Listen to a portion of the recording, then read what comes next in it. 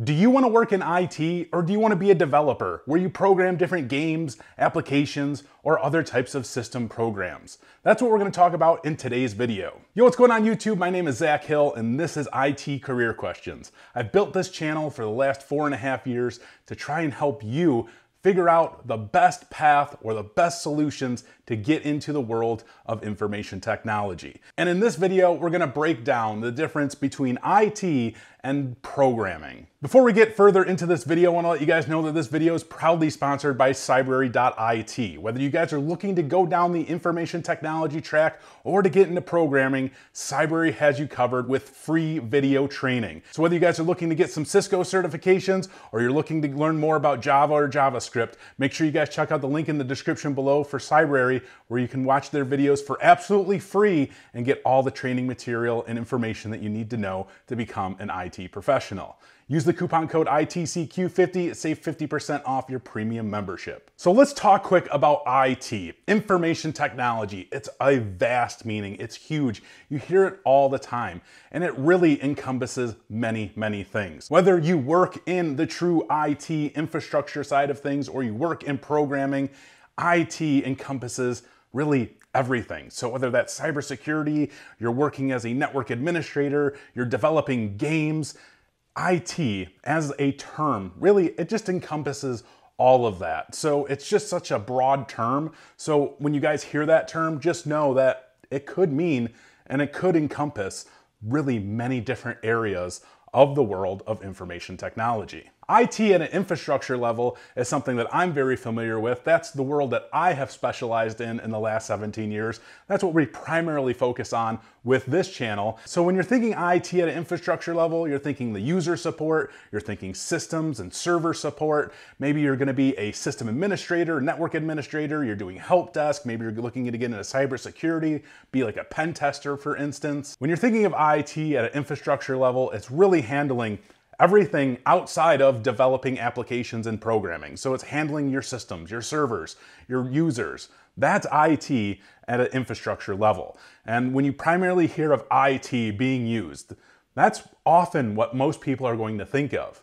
Now, I know I did say earlier that IT does encompass all of these things, but when you start getting into this field, you're gonna hear the different way that the term IT is being used, and you're of course gonna hear the different way that positions are being used or being talked about, and then you will definitely have a greater understanding of the differences of the different roles, the different responsibilities, and how things are handled in this world. If you guys want to learn IT at an infrastructure level, again, you want to go down that system administration role, you want to go down that network admin, cybersecurity, pen testing.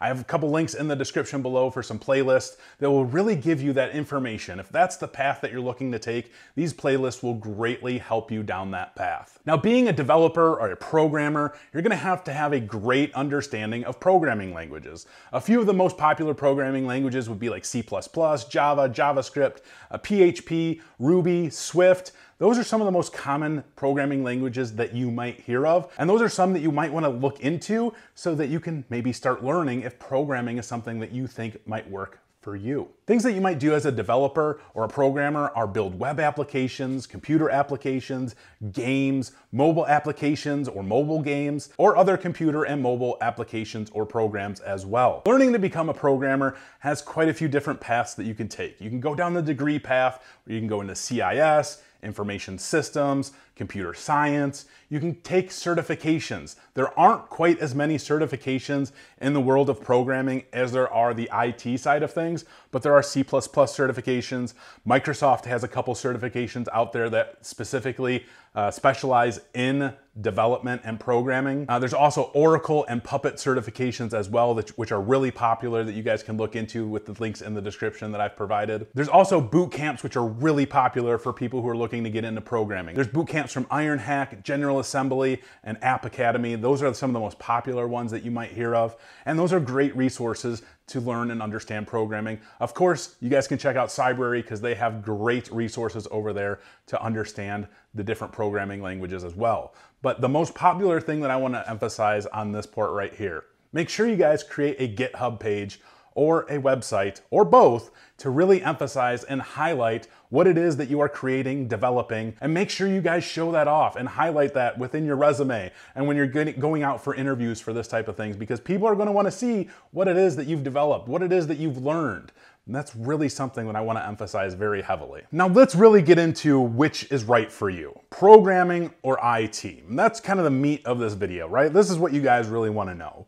Why is one better than the other? Or which one could be best for you? So I have 5 questions for you that might help answer which might be the best path for you. Let's go over these real quick and then we'll talk about what path that is at the end. Do you like sitting behind a computer 99% of the day? Are you good at math? There's a certain mindset involved in this area that we're going to talk about, so being good at math will greatly help in this field. Do you like solving complex issues? Can you see something through from start to finish? And the last question, do you like the idea of making a lot of money? Now that, of course, could go both ways, whether you're working in IT or a programmer, but if you answered yes to all 5 of these questions, then being a programmer, developer, that could be a great path for you. And the reason for that is you're going to be sitting behind a computer the majority of the day, writing code, understanding the code that you are writing, compiling code, and then sometimes you're going to be trying to figure out what's going wrong with your code. So figuring out complex issues, that's a large part of actually writing and developing different code, and being a programmer is solving these complex issues on why something isn't working properly. You'll also often hear people compare being good at math to being a good programmer, and there's a reason for that. There is a specific mindset involved to being really good at math, solving math equations, because you're going to be solving a lot of different types of equations within programming as well. So pay attention to that. If you're not good at math, then the world of IT, the infrastructure side, might be the best path for you. And then seeing something through from start to finish. Programming can be difficult. You're going to run across complex issues. You may have to develop an application from the very ground level until it's absolutely done, finished, and published. So if you can't follow something from that very ground level till it's absolutely finished, then I don't know that programming could be a great choice for you.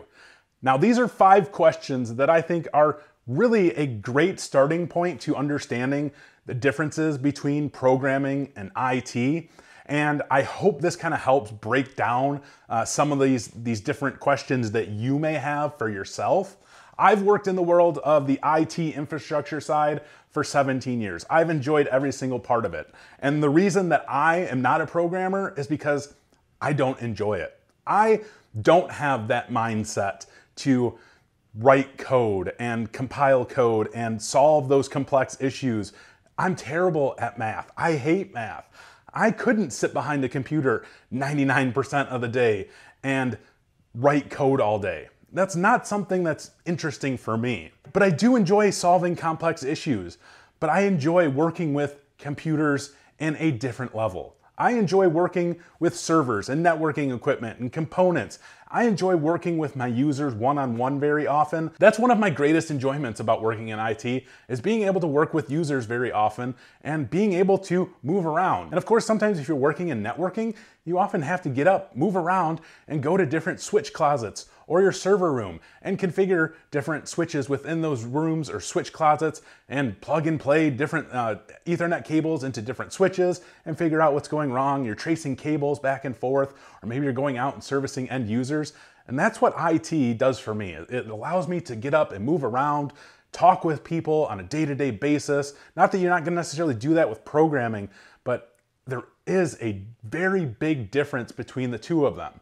And you will find in some organizations where these two areas within IT, where you're working in the infrastructure and the programming, they do mesh. And DevOps is a very big part of the IT field, and you'll find that you'll often work with your programmers, building virtual machines for them, helping them out with different issues on why their applications aren't working on some different computers and things like that. So there are different times where things like that mesh back and forth. And of course, with IT and the infrastructure side of things, if you really want to be a great IT professional, understanding scripting languages like Python and PowerShell and Bash, those are going to be great scripting languages for you to learn to help automate your job and to help make things move much more smooth than they ever would before. So there are aspects of the programming world that can be incorporated in IT that will greatly help your IT career. So with all that being said, make sure you guys check out the link in the description for Cybrary. You guys can watch free video courses that will train you on different programming languages, on the different areas of the IT infrastructure side of things. And if you have any other comments, questions, or concerns, make sure you guys hit me up in the comments below. I'd be happy to answer whatever it is that I can for you. I hope this video helped answer some questions for you and you can move forward on the path that you're looking to take. Please hit me up with some comments, some questions, and as always, take it easy.